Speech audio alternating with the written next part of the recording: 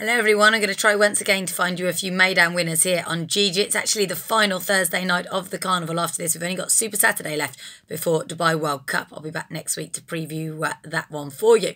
That means our last chance to get stuck into some handicaps, but before we get on to those, we'll talk about the three pattern races on the card, and the official feature is the Group 3 Nadal Sheba Trophy. It's a prep for the Group 2 Dubai Gold Cup on World Cup night, and no surprises, Godolphin look to have this between them. Bruntland could well be the one here for Charlie Appleby, who's talked about this horse in glowing terms over the last few months. We haven't yet seen him at the carnival, but even if this is a prep for the big night, which it undoubtedly is, he's so well treated here, carries just 55 kilos, actually gets weight off a few inferior rivals. Best of the rest, probably his stablemate Ispolini.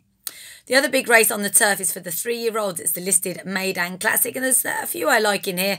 Irish Trilogy for Andrew Kidney has run a couple of really good races in defeat, and Golden Jaguar is undoubtedly smart. He's a massive horse, should still be improving fitness-wise, and he was the winner of the prep for this last time. Has to go a bit further. That shouldn't be a problem, though. I think perhaps, though, Good Fortune's the one to be on. Another one for Charlie Appleby. He went on the turf earlier on at the carnival. No reason why he shouldn't still be improving, having been smart in the UK. And I'll take him in that race. We've also got a listed handicap on the dirt. That's the Curlin. It should really be a World Cup prep. Nothing of that quality in here. But I will give you my best of the night here. Sultara in Dubai won this race last year. I think he could get an easy lead if Richie Mullins able to dictate things from the front. He should be very, very hard to pass in that Curlin race.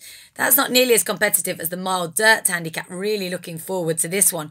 Mystique Moon is a horse that Doug Watson thinks an awful lot of. He won very well at Jebel Ali last time. But maybe if you're looking for a longer price, one to put in here, it could be Pop the Hood, another one for Doug Watson. Overlooked by his jockeys, comes in a nice low weight for Royston French. And he has won over this trip in America, been campaigned at sprint distances here in Dubai so far. But he chased a really strong pace last time behind Lava Spin, and I think he might just offer a little bit of value in that race.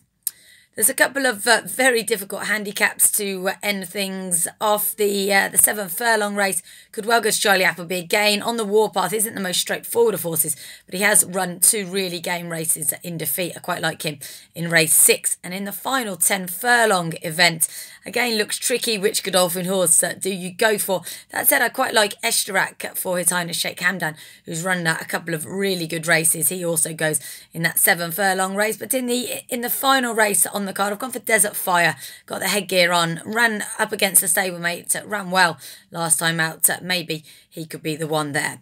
We start with a purebred Arabian race. Difficult to know which one to go for, but Maya ran a really good race last time at Sharjah. Maybe that one could offer a little bit of value there.